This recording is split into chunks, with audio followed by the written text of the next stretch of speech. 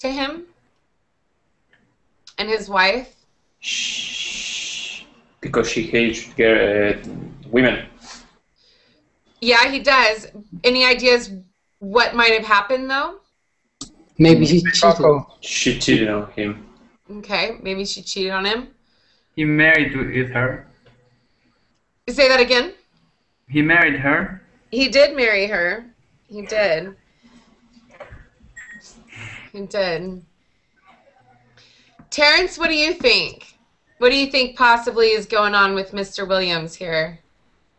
Yeah, I think something very strong happened to him because of his wife, because he said that he said something like, "I don't know how I don't kill every woman I see on the street." So he hates not a woman; he hates all the women. So yes, I agree with Christoph and other guys that think that his wife cheated on him and made him a cuckold. A cuckold, a cuckold, a cuckold, Yep, a cuckold. Yeah, absolutely, absolutely. Yeah, that's a good possibility. Do you think anything else could have possibly happened that makes him feel this intense hatred for women, or do you think that's kind of as bad as it can get for a man, for a woman to cheat on them?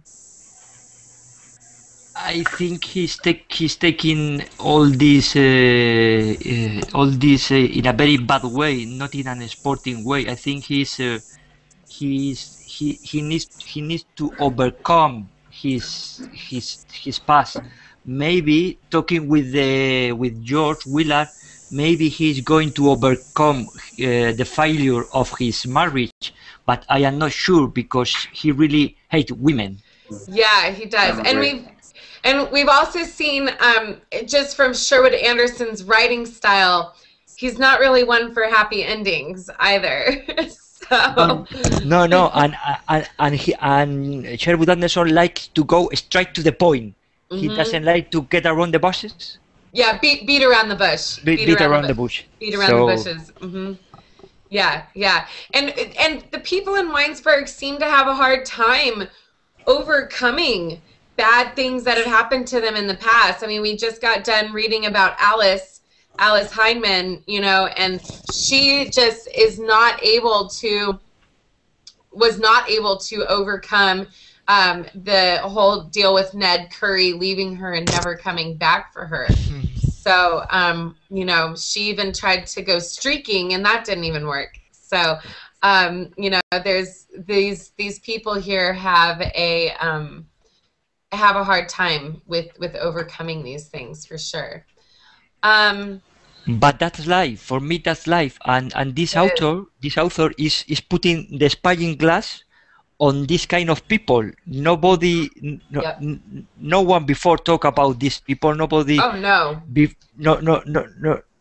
Nobody talk about. Well, maybe John Stein, but no, John Stein is later.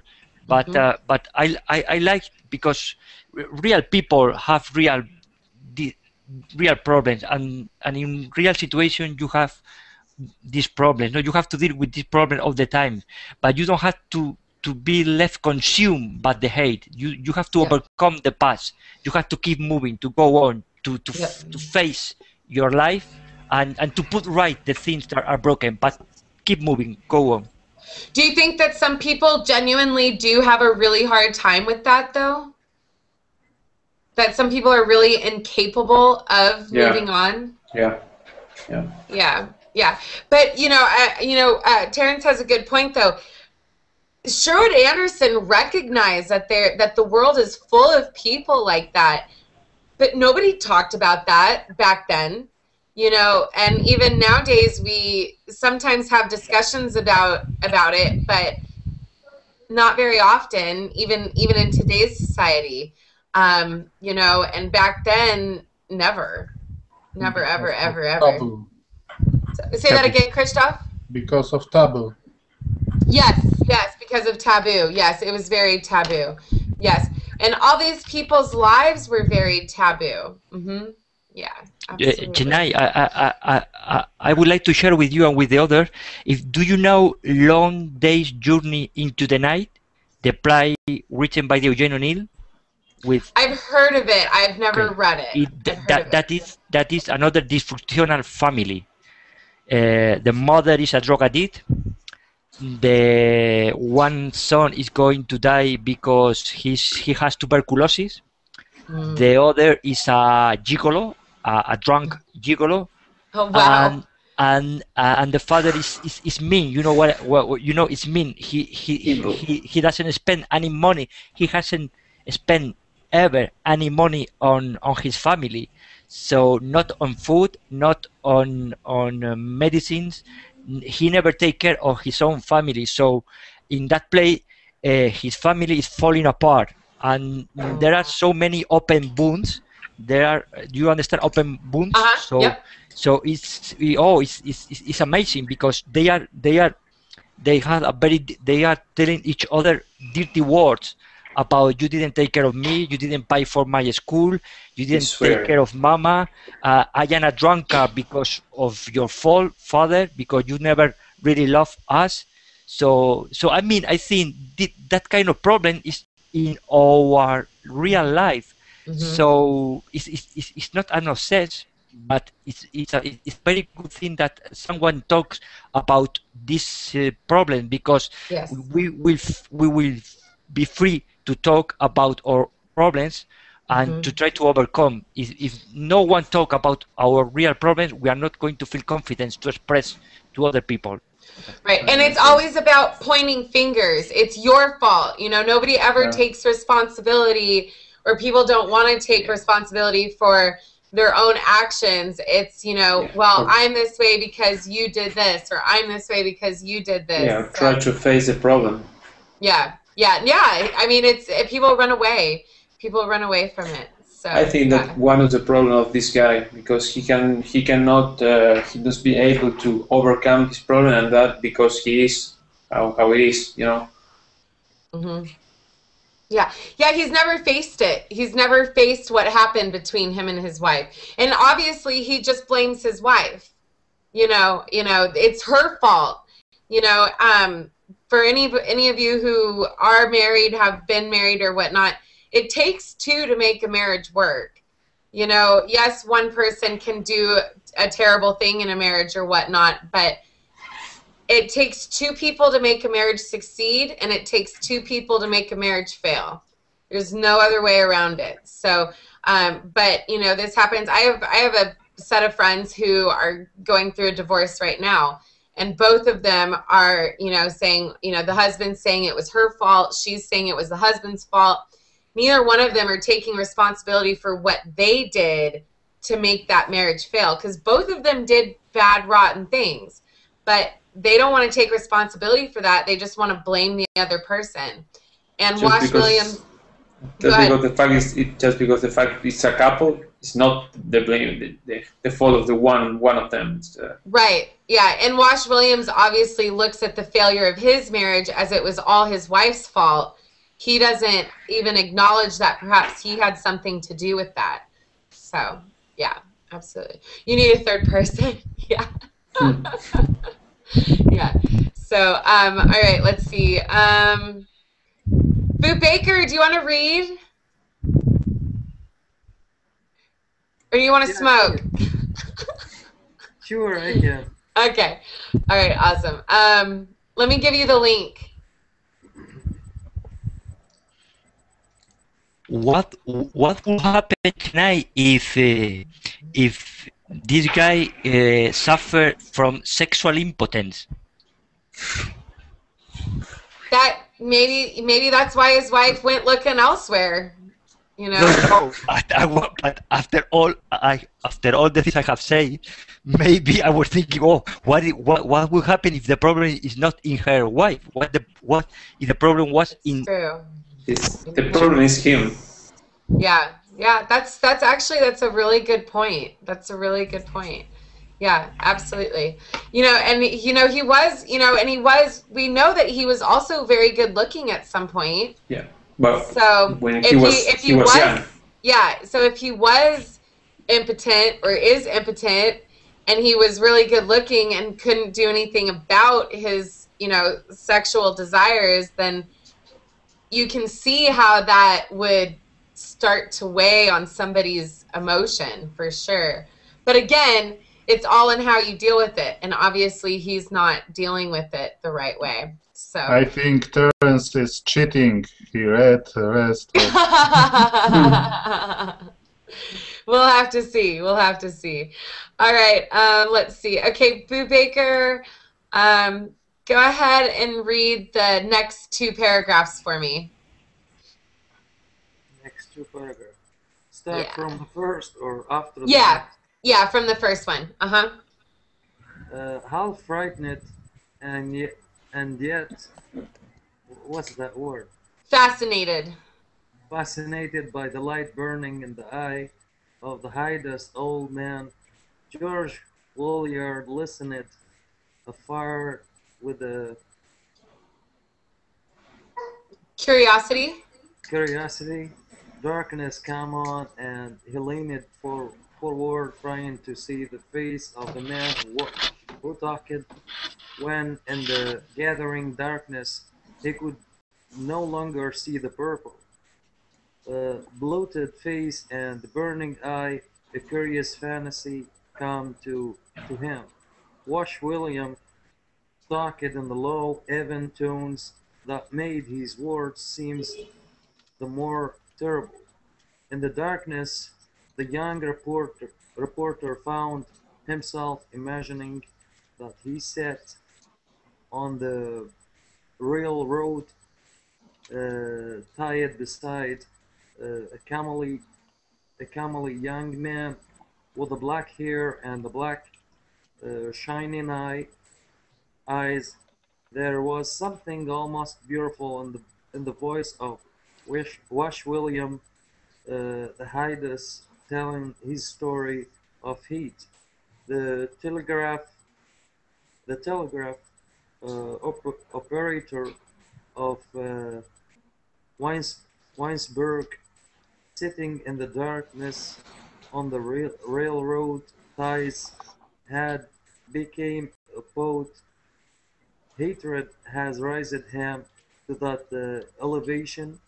It is became, I saw you kissing the lips of that Bill Carpenter, that I tell you my story. He said, what happened to me, my next happened to you. I want to put you on your word. Already you might be having dream in your head. I want to destroy them. Good. Awesome. Okay, so George, how does George feel thus far about Wash Williams telling him his story? He's Was afraid. He's he's kind of afraid, but other than being afraid, how else does he feel? Curiosity.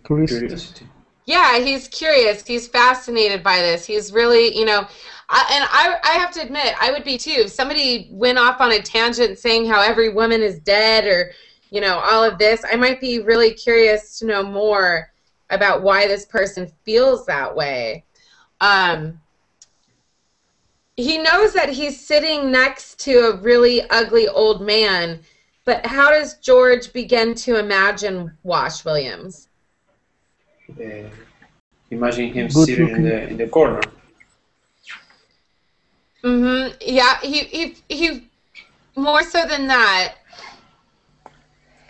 Imagine him a good-looking young man. Yeah, he starts to imagine him as the young man that he once was, the good-looking young man that he once was.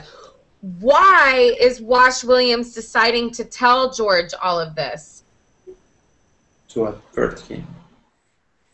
To do what? To warn him about the... Yeah, to warn him about what? About what happened to him. The cheating. Yeah, to warn him about evil women, to try to convince him that being with a woman is, that's not the way to go. He saw George kissing Bell Carpenter. So he sees this desire in George to be with women, and Wash Williams thinks it's up to him to squelch it, put his thumb on it and kill it. Kill any desire that he might have for women. Whoops. Terrence, let's have you read the next 2 paragraphs for us. Okay, from Wash Williams began telling. Yes. Okay, sorry. Wash Williams began telling the history of his married life with the tall blonde girl with the blue eyes whom he had met when he was a young operator at Dayton, Ohio. Here and there his story was touched with moments of beauty intermingled with the strings of vile curses. The operator had married the daughter of a dentist who was the youngest of 3 sisters. On his marriage day, because of his ability, he was promoted to a position as dispatcher at an increased salary and sent to an office at Columbus, Ohio. There, he settled down with his young wife and began buying a house on the installment plan. The young telegraph operator was madly in love. With a kind of religious fervor, he had managed to go through the pitfalls of his youth and to remain virginal until after his marriage. He made for George Williams a picture of his life in the house at Columbus, Ohio, with the young wife. In the garden back of our house we planted vegetables, he said. You know, peas and corn and such things. We went to Columbus in early March, and as soon as the days became warm, I went to work in the garden. With a spade, I turned up the black ground while she ran about laughing and pretending to be afraid of the worms I uncovered. Late in April came the planting. In the little paths among the seed beds she stood holding a paper bag in her hand. The bag was filled with seeds. A few at a time she handed me the seeds that I might thrust them into the warm, soft ground. Good. Okay, so this woman that he married, what was her background? Where did she come from? She was. What did her dad do? Father's a dentist. A dentist. Did she have any brothers or sisters? Ohio. 2 sisters. 2 sisters. And was she, She was the youngest. Yep, she was the youngest. And he was really in love with her, but did they have sex before they got married? No. No. No, he remained a virgin until after they got married. So he was a virgin until they got married. And when they got married, what happened to him with his job? He was promoted. Yeah, he was promoted, and they moved from Dayton to where? Columbus. Yeah, to Columbus. And in Columbus, what else did they buy? What else happened? They buy a house. Buy a house. So. They settled down. Yeah, they settled down and bought a house. And they actually, with the house, they started to do what that he talked about? What did Plant a garden. Yeah, they planted a garden together. So, does it seem like their life was happy? Yes. No. Seems. Apparently. No. No. Boo Baker says no. At this point, it was pretty happy. So maybe a little boring for Boo Baker, but it was happy. So yeah, absolutely. Hey Vanessa, how are you? Fine, thank you. Good to see you. Do you want to read this last paragraph for us? Okay. For a moment. Yes, ma'am. Yep. Okay. For a moment there was a catch in the voice of the man talking in the darkness. I loved her, he said. I don't claim not to be a fool. I love her yet. There in the dusk, in the spring evening, I crawled along the black ground to her feet, and grovelled before her. I kissed her shoes, and the ankles above her shoes. When the hem of her garment touched my face, I trembled. When after 2 years of that life I found she had managed to acquire 3 other lovers who came regularly to our house when I was away at work, I didn't want to touch them or her. I just sent her home to her mother and said nothing. There was nothing to say. I had $400 in the bank and I gave her that. I didn't ask her reasons. I didn't say anything. When she had gone I cried like a silly boy. Pretty soon I had a chance to sell the house and I sent that money to her. Good. So what happens? Cuckold. Cuckold. Yeah. Yeah. Yeah. Yeah. 3 men. Huh? 3. Yeah, not even 1. This girl got around, man. She had 3 guys come into the house while her husband's away at work. That's terrible. She never had enough. I guess not. Yeah, she was a nympho. So, Right. yeah. So, yeah, she definitely hurt him very badly. Now, what's interesting about this, did he try to kill her, the guys that she cheated on him with? No, No. What does he do? he sold the house and spent the whole money. Yeah, he sells the house. He sends her the money. And when he sent her home to her mom, he also sent her with the money that they had in the bank. If your wife or girlfriend cheated on you, would you give her money? No, No. I wouldn't either, to be quite honest. I mean, I'd be like, are you out of your mind? Find your own way. Buy a bus ticket. You know, here's a penny. So, yeah, I definitely wouldn't do that. But he does. Why do you think he does this? Because maybe because that's how he rises. You know, he rises as a such a man, Okay. like that's one of his attitudes, or like he never left anyone. However, you know, mistake or cheating, she would know that she's cheating later, sooner or later, and she's the one who's losing. Okay.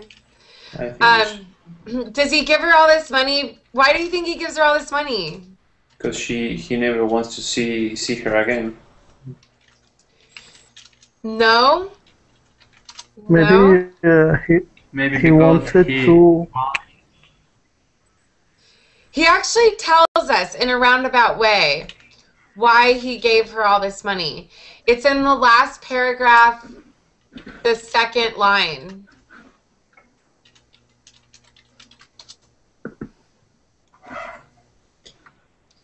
After he says, I don't claim not to be a fool. I love her yet.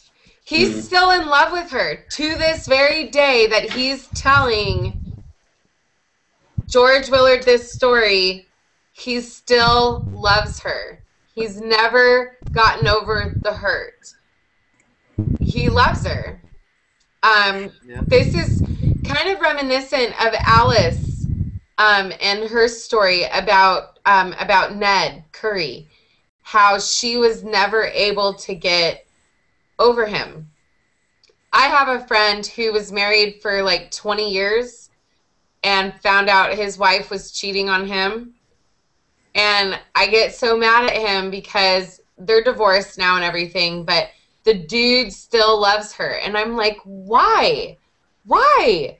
She did all these terrible things to you, and he gives her money, and he's, you know, if she ever needs anything, you know, he'll go over to her house, trim her trees, mow her lawn. And I'm like, you're not married anymore. She, you know, she did all these terrible things. And he looks at me and he just says, Shanae, I still love her. And I'm just like, Poor him. yeah, it's sad. It's very, very sad. Now, he's not like Wash Williams where he hates women because of it. And do you really think that Wash Williams hates women? Maybe Why? it's just a reaction and kind of, you know, later he would calm and stuff, you know. Yeah, it's almost like a defense mechanism, because he feels like such a fool for loving this woman and still loving this woman. The only way that he can deal with it is to put off this sense that he hates women, but he doesn't really hate women. That's pretty clear. He still loves this woman. So, yeah. Maybe he ate women because he ate himself for allowing her her wife to cheat on him. Yep. Yeah, for not like realizing it sooner, before she had 3 guys come into the house. Yeah, so yeah, absolutely. I do think that he hates himself. I agree with you, Terrence. I think that there's a lot of Wash Williams that hates himself for what he's allowed to happen in his life. For sure.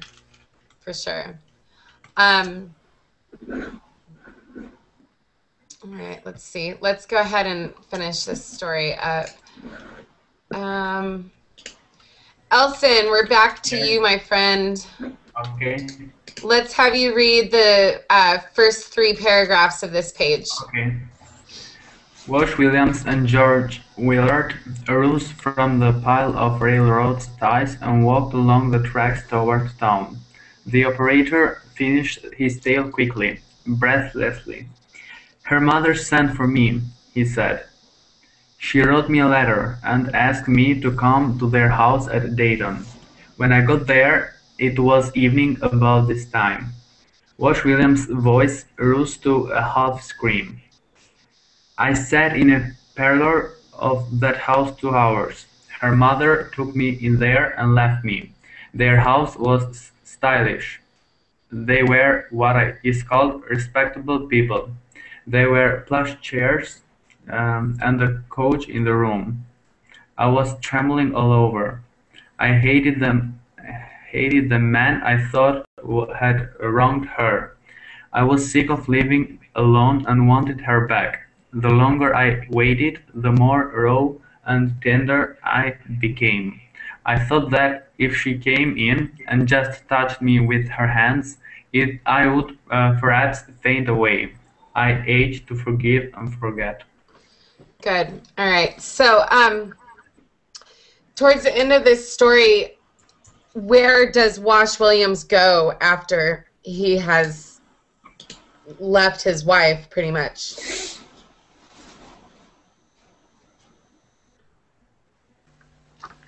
To her house. Yeah, he goes to her house. And go ahead, Elson. Yes, I was saying that he went at Dayton at his house. Yeah, he went to Dayton, back to her house. And these people, do they have money or are they poor? No, they were respectable They have people. money. Yeah, they have money. In fact, they're considered respectable people. Respectable people, which is quite interesting because generally people who cheat on their spouses are not known as respectable people. But what does he decide as he's sitting there in the parlor? To forgive her. To forgive her. Yeah, he wants to forgive her, and more so than just forgive her, what else does he want from her? Forget. Yeah, forget. Well, he wants to forgive and forget what she did.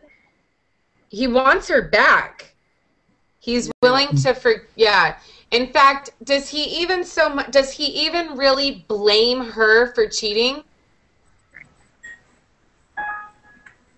No. No, Who does he blame? himself. No? Man. Ah, the man. Yeah, Men. the men. He blames the other men, which is quite interesting. That's an interesting way to look at it. But yeah, he does blame the other men. Federico, finish this story off for us. Okay. George Wheeler and the telegraph operator came. The one above that.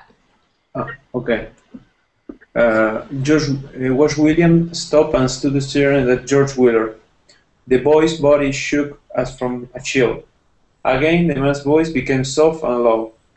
She came into the room naked, he went on.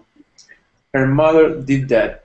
While I sat there, she was taking the girl's clothes off, perhaps coaxing her to do it. First I heard voices at the door that led into a little hallway, and then it opened softly. The girl was ashamed and stood perfectly still staring at the floor.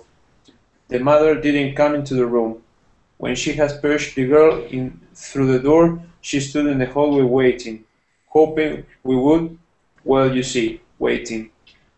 George Wheeler and the telegraph operator came into the main street of Winesburg. The lights from the store windows lay bright and shining on the sidewalk. People moved about laughing and talking. The young reporter felt ill and weak. In imagination, he also became old and shapeless. I didn't get the mother killed, said Wash Williams, staring up and down the street.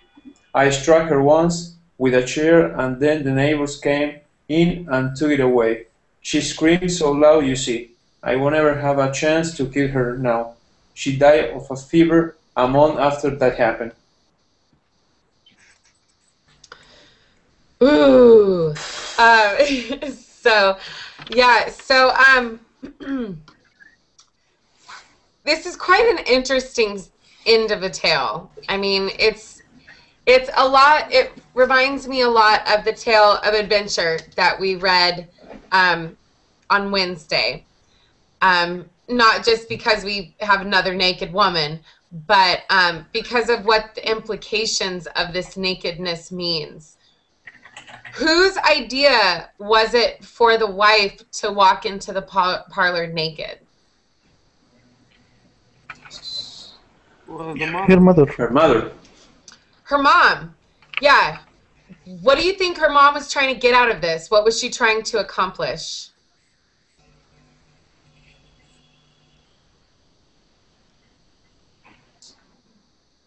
What was She she won't hoping? wash to get her back. Yeah. She thought that if she sent her daughter in there naked to her husband, to her estranged husband, that her husband would be overcome with sexual desire. Yeah. They would have what we call makeup sex, and everything would be Fixed. okay. Everything would be fixed. Yeah. Stupid woman. Stupid woman. Yes, Nasser. I think now I know why she cheated with other men. Because she grew up with this woman. Possibly, yeah. Her mom doesn't seem to be very chaste or modest, does she? But Yeah. he has already says that they are, like polite and stuff. Mm-hmm. They're supposed to be back then. I mean, this takes place, not long. Yeah. They're supposed to be respectable. Yeah. Is this very respectable what her mother has her doing? No. No, not at all. I mean, she should have had her go in there, close, in a turtleneck up to here and tried to make, talk to her husband and, actually have a conversation. How do you think Wash felt when his wife walked into the parlor naked?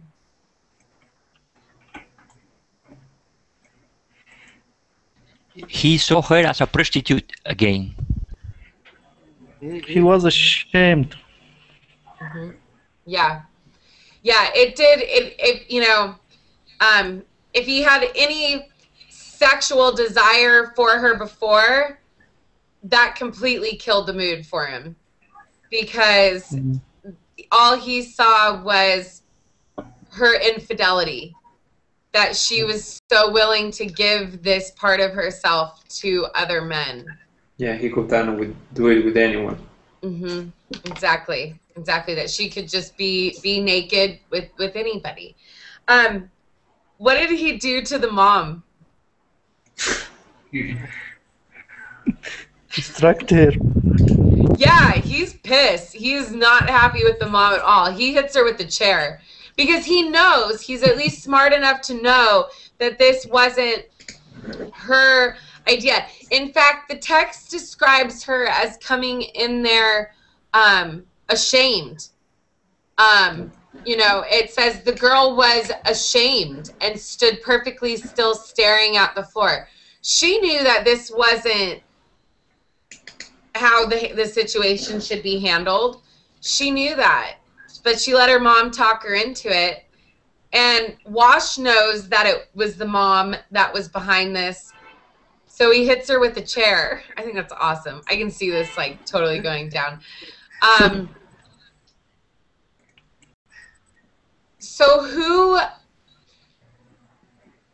Let's go back to the idea of Wash Williams hating women. Who was it that really got him to start hating women? The mother. Her mother-in-law. Yep, the mother-in-law. Yeah. It's the mother-in-law. The mother-in-law that is really behind this. So that is why that's why he hates women. If the mother-in-law had stayed out of it, do you think things might have turned out differently? I don't think so. I don't think so. No? You don't think things would have turned out differently? I think Why? so, because he is still in love with her. And he is ready to forgive her and come back to live together. But his mother-in-law need to wanted to correct their relationship, but she did the opposite thing and destroyed it. They wouldn't be a happy couple, I don't know. Sorry, I have the feeling that Wash didn't make love with his wife enough times. I have the feeling that Wash adored her like a virgin or something like that, like an ideal of purity, you know what I mean? But not like a real woman who has love. Platon love. Okay. Yeah. Mm-hmm. That could be. We don't know, but that could be. I mean, you had asked, and I wasn't ignoring you. Sorry, Terrence. I did see your question about is he a meek or a eunuch? No, he's not a eunuch. Or a simpleton, candid, religious man. I don't even think that it's that he's so religious. Remember, he was a virgin when he got married. So perhaps he wasn't very well schooled in the art of lovemaking. That could be a possibility.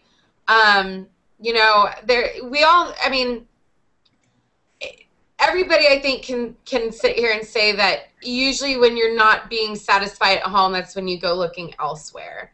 So, and that could be why this all happened. I don't know if he, it does seem that perhaps there was a lack of sexual passion on the part of Wash Williams.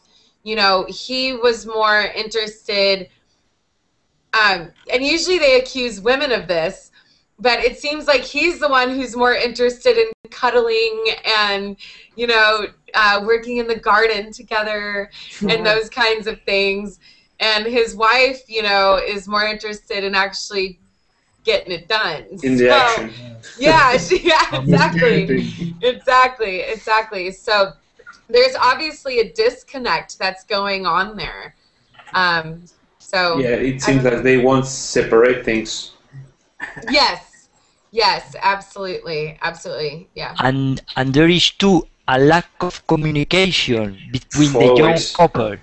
always. So they don't tag each other as the rest of the character we have been reading about. This young couple doesn't talk each other about what they want from life, about what they expect from their relationship. So it's the lack of communication, the main problem, as always. Yes, absolutely. Yeah, very good, Terrence. Yeah. Yeah. Once again, it's lack of communication.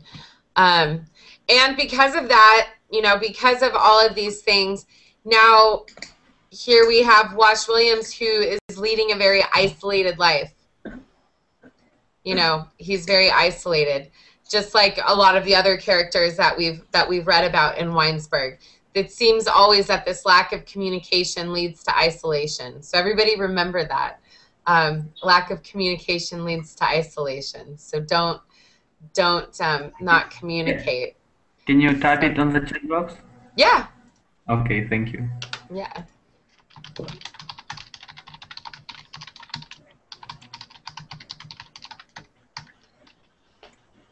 Yeah, lack of communication leads to isolation. That's because every chapter we read before start to talk with George Wheeler about stories. Do you think that George, speaking of George Willard, do you think he's learning anything from all of this? Or what do you think? I mean, what are your predictions on George? It's like a counselor. Yeah, he's like a shrink, right? He's like a psychiatrist. Yeah. Everybody always tells him his problems. But I don't know, do you think he's going to learn anything from all of this? No. I don't know. He accepted.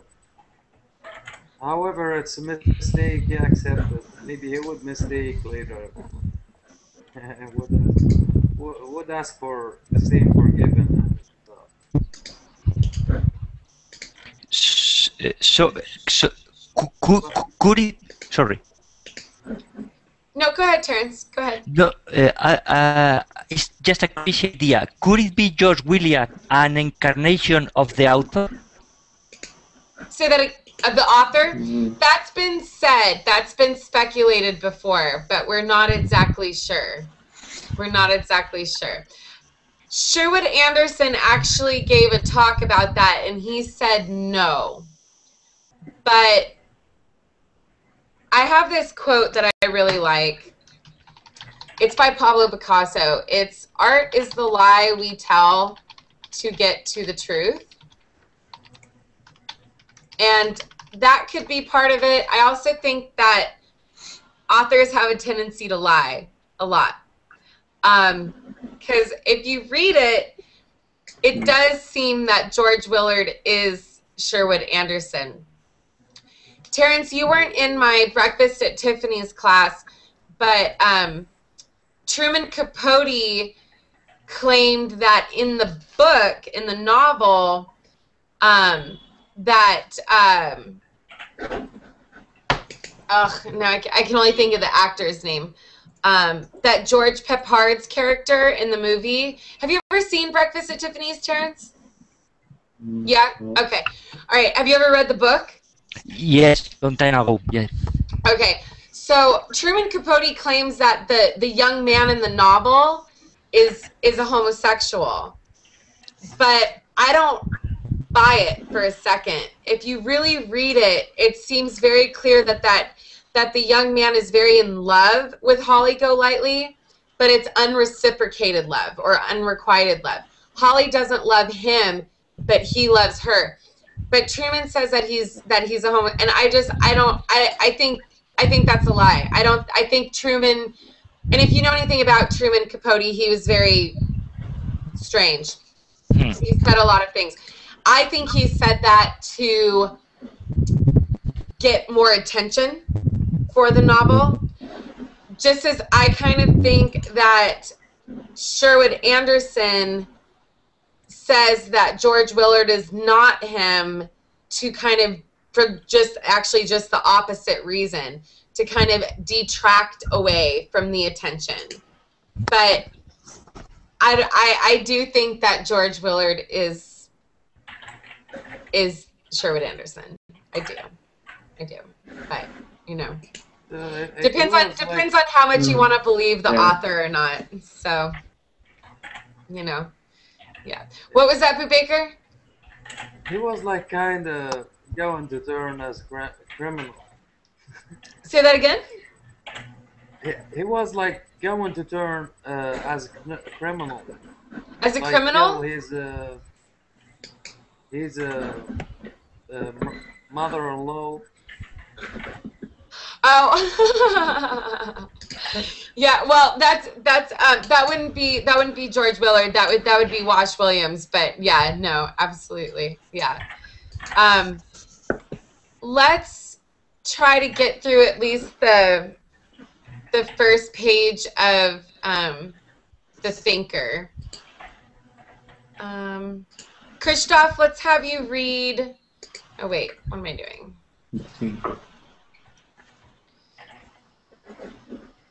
Read the first 2 paragraphs for me, Christoph. No problem. The house in which Sir Richmond of Winesburg lived with his mother had been at one time the show place of the town, but when young Seth lived there, its glory had become somewhat dimmed. The hug brick house which banker White had built on Buckeye Street had overshadowed it. The Richmond place was in Little Valley far out at the end of Main Street. Farmers coming into town by a dusty road from the south passed by a grove of walnut trees, skirted the fairground with its high board fence covered with advertisements, and trotted their horses down through the valley past the Richmond place into town. As much of the country north of and south of Winesburg was devoted to fruit and berry raising. Seth saw wagonloads of berry pickers, boys, girls, and women going to the fields in the morning and returning covered with dust in the evening.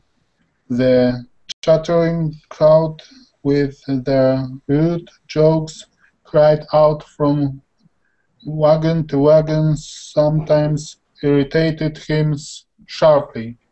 He regretted that he also could not laugh boisterously, shout meaningless joke, and make of himself a figure in the endless stream of moving, giggling activity that went up and down the road.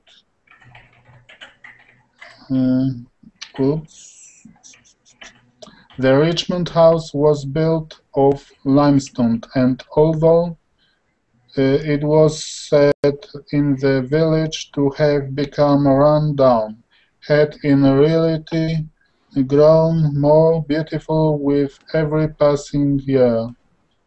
Already time had begun a little to color the stone, lending a golden richness to its surface, and in the evening or on dark days touching the shaded places beneath the eaves with wavering patches of browns and blacks. Good. Okay. So this story, we are introduced to a new character, and his name is Seth Richmond. Yes. Yeah, Seth Richmond. And what is what is his family known for?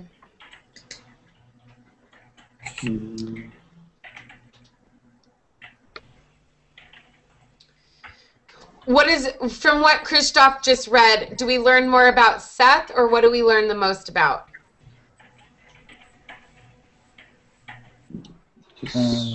About Sarah and where he lived.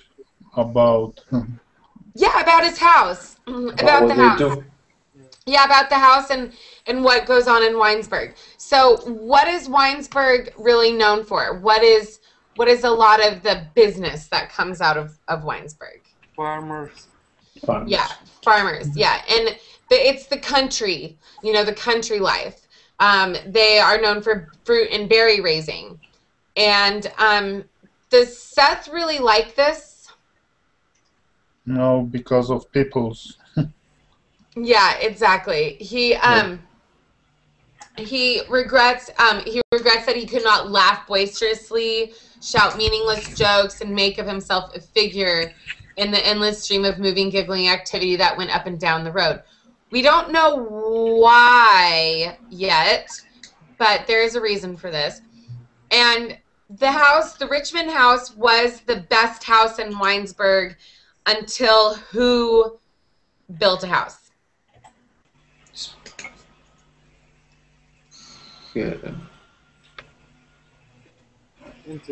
Richmond. Banker White. Banker White builds this huge brick house that kind of overshadows the Richmond place. And people say it runs down year after year, but instead of it becoming run down, what is it really becoming?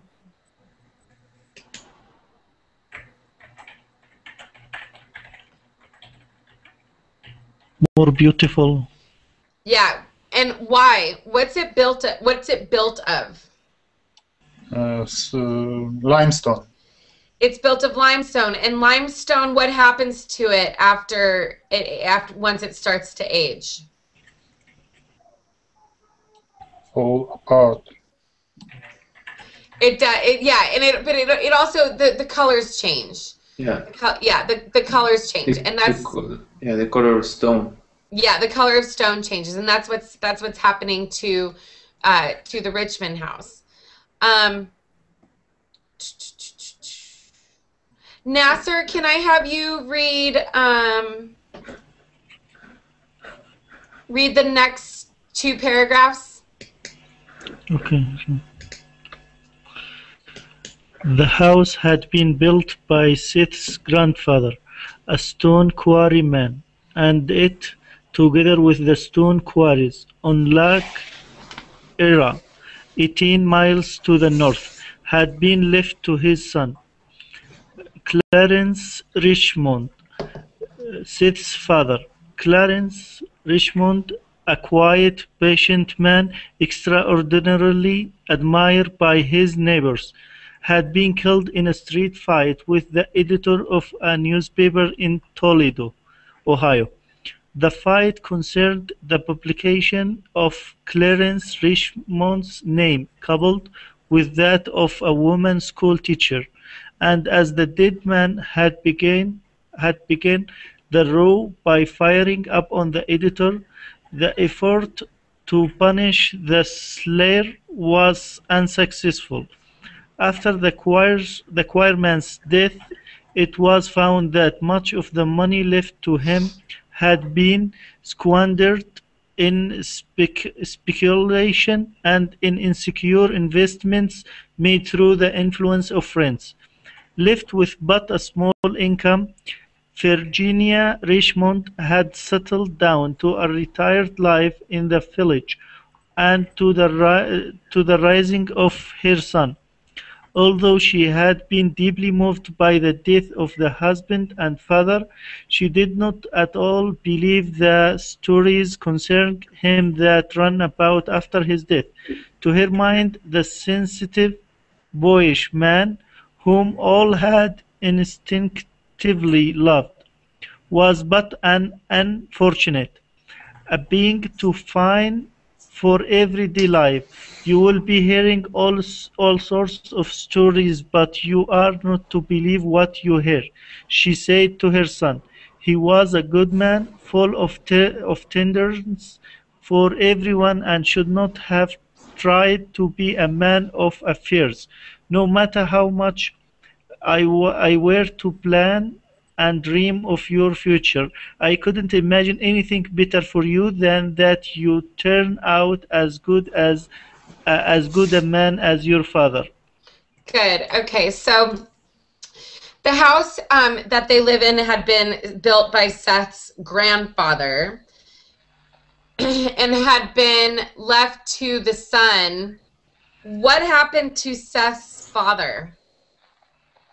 How did he Died. kill? Yeah, how did he die? In a street In a fight. fight. Murder. Yeah, he was murdered in a street fight.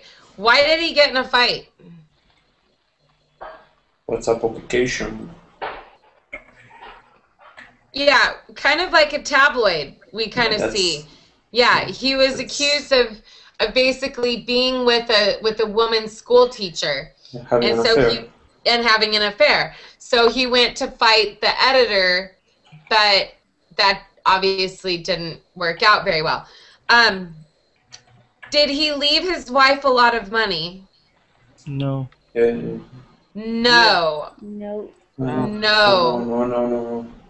Yeah, much of the money left, first of all, a lot of the money that was left after the quarryman's death, which would be the grandfather, the money that was left to the son had been squandered away, basically in bad investments. So then when the son died, that didn't leave much for his wife or his son as well. So who's the mom? What's her name? Virginia. Virginia. Yeah, and how did she feel about her dead husband? She loved him and admired him. Yeah, she loved him. She did not believe the story. Yes, exactly. Yeah, she did not believe any of the story, or any of the subsequent stories that were told about her husband. And who does she encourage to also not believe the stories? His son. Her son. Her son. Her son, exactly. So, let's see. I'm actually gonna read this last paragraph for you guys, and then we'll close. So, several years after the death of her husband, Virginia Richmond had become alarmed at the growing demands upon her income and had set herself to the task of increasing it. She had learned stenography, and through the influence of her husband's friends, got the position